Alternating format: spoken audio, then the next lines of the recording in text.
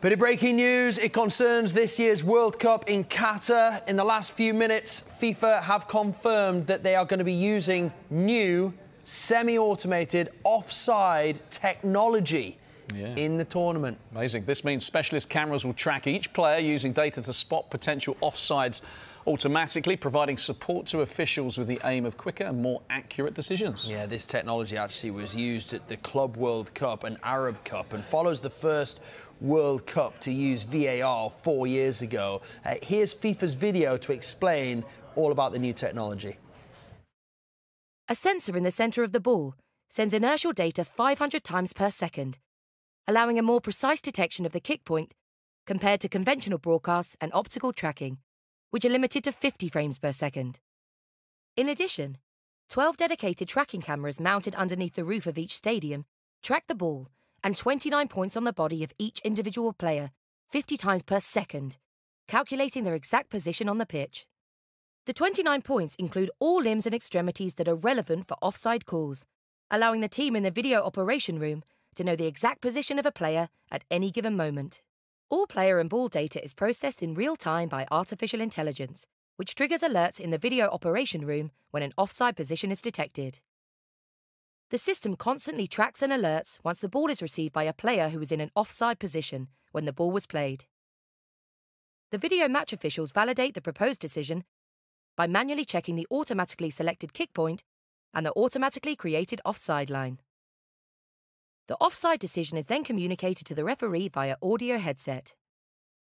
For improved communication to the fans after the offside decision has been confirmed by the referee, a replay animation is created and shown in the stadium and on TV.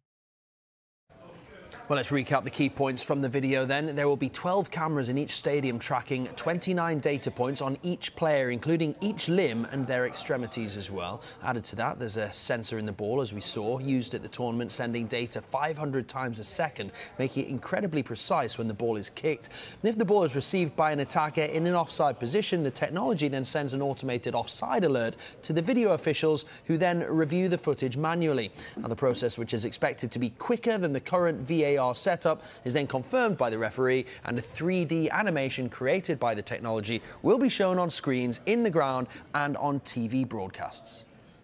Although the implementation of VAR has been very successful, we are aware that there are some aspects that need to be improved, and among them certainly offside. It takes too long to make a final decision on offside incidents, particularly when the incidents are very difficult to be assessed. We decided to develop new technologies to try to limit the time needed and also to be more accurate.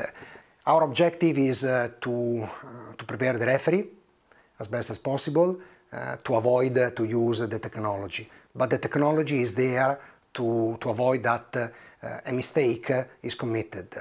Even the best referee can commit a mistake. He's a human being, we know it.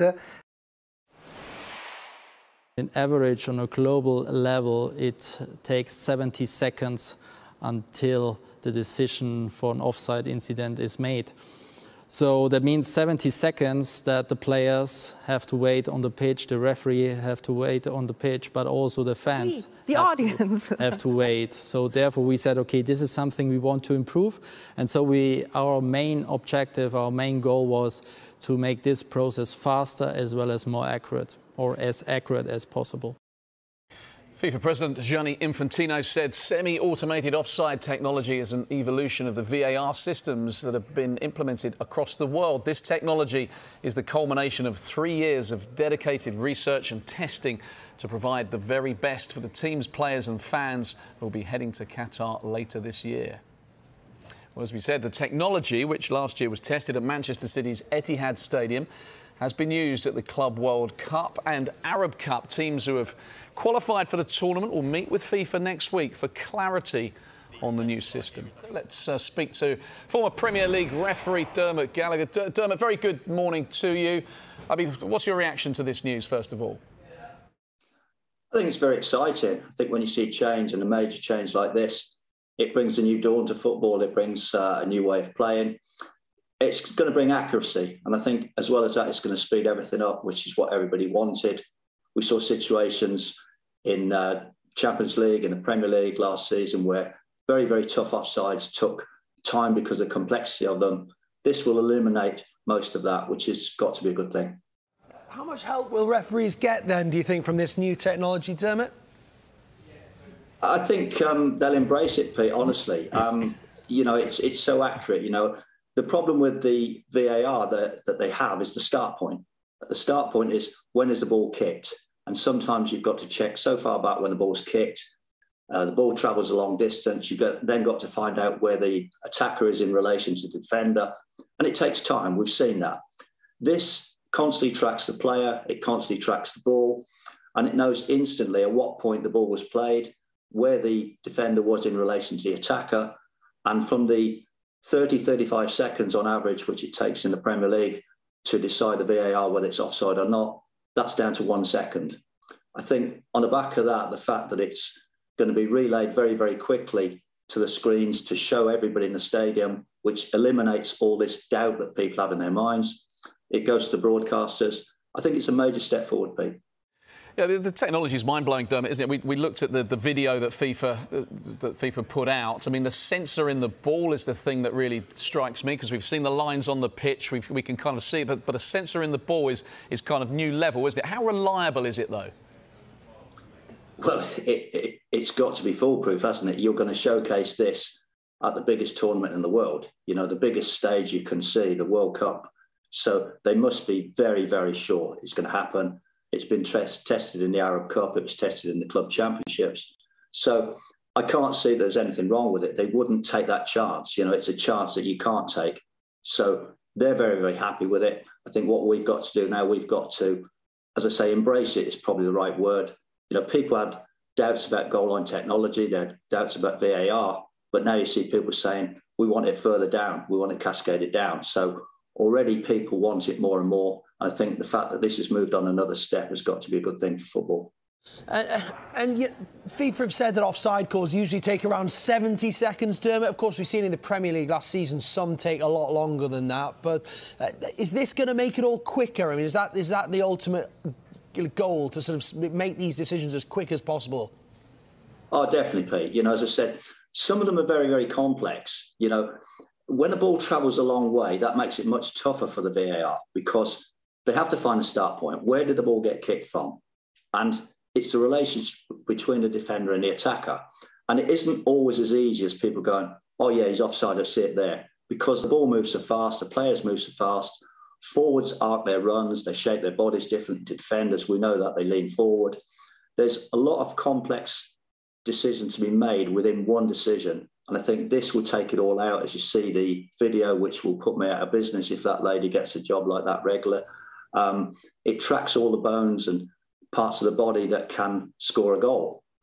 So I think when I've seen that video and I've researched it and looked into it, it looks absolutely fantastic.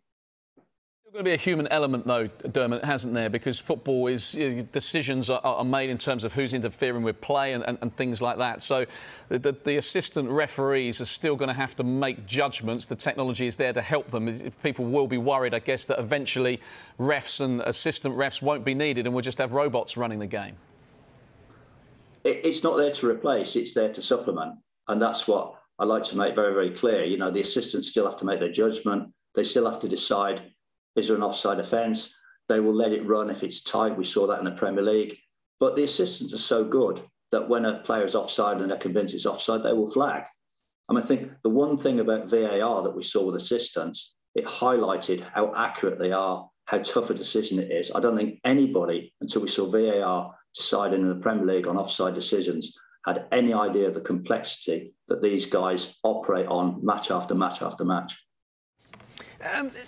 We heard Kalina there as well saying that there's no tolerance levels. If you're offside, you're offside. So is this going to mean that those razor-thin marginal ones that have been so contentious are sort of going to be gone now, do you think? Well, offside is offside, Pete. It's offside is offside in the Premier League still, because if the lines show that the player's offside. The thing is, once you start having a tolerance level, it's a bit like when I play Rob Wootton at golf. You know, his ball lands 3 inches from the cup, and he says, you know, you're going to give me that. You know, the next ball lands 6 inches from the cup. He said, you're going to give me that. And he said, well, it's only 3 inches. Well, that's what happens. And I think tolerance level is all very well, but you have to have a start point. And with offside, it's not subjective, it's accurate. So it is, yes, he's offside. No, he's not offside. I think that's where it's got to be. Make him putt every single one of them, mate, I would say. Every single one. He's never had an approach shot land 3 inches from the cup. Dermot, great stuff. He had a putt 12 foot that he wanted to give me the other morning. Does not surprise me. Dermot, great to see you, mate. Thanks so much for coming on.